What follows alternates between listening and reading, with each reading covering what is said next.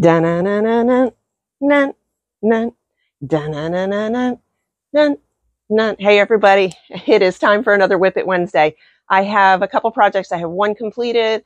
I have one almost completed. I have one in the thought process, one that needs to be quilted and bound, and one that needs to be worked on, reworked. I'm going to tell you all about them here in just a minute. Welcome to WIP It Wednesday. Dun-na-na-na-na, nun, nun.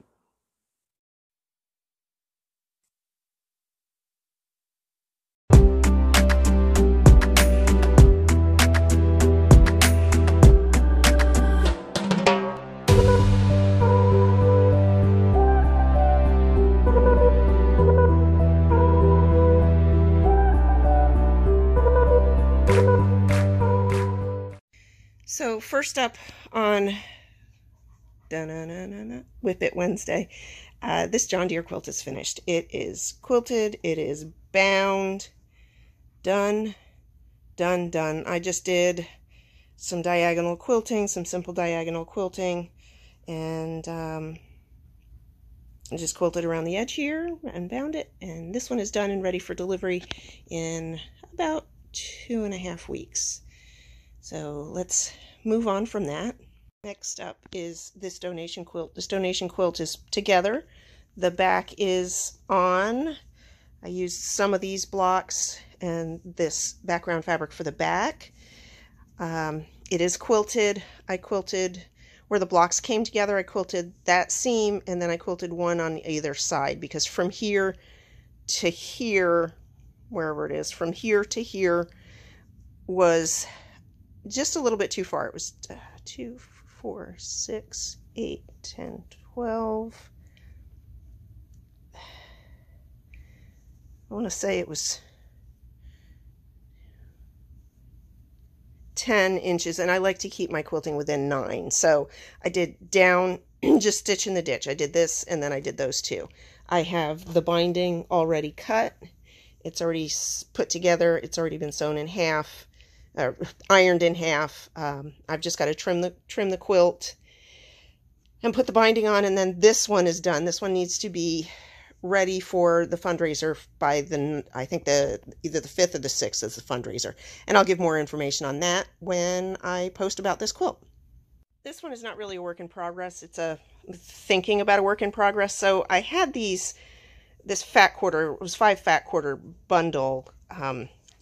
This one has been used, and this one has been used. I made a couple masks out of them, but these are still full fat quarters. So I have about 4.5 total of those.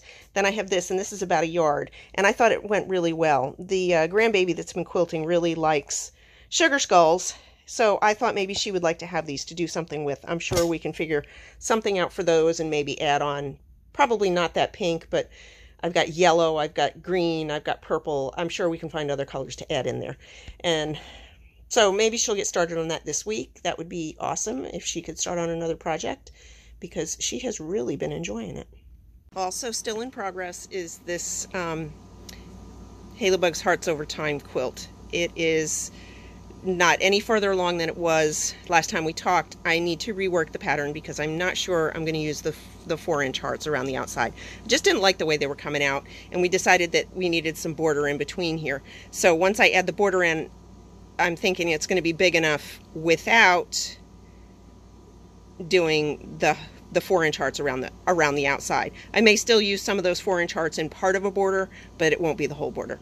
There won't be three borders. I was originally planning on a narrow border and then the hearts and then another narrow border, but I'm working that out in my head. I'm going to have to get it on paper here. Probably this week I'll get working on that as soon as I get the fandom quilt quilted, which will be this week because I have the batting now.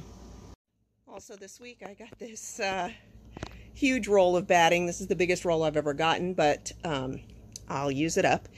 The last time I ordered batting was, I want to say January, and I am out. So I cannot do any more quilt sandwiches and quilting until I got more. So I got this. It's 90 wide by 120 yards. So that's a lot of quilts. Or maybe it was 120 wide by 90 yards. Either way, it's a lot of quilts. So, Yeah.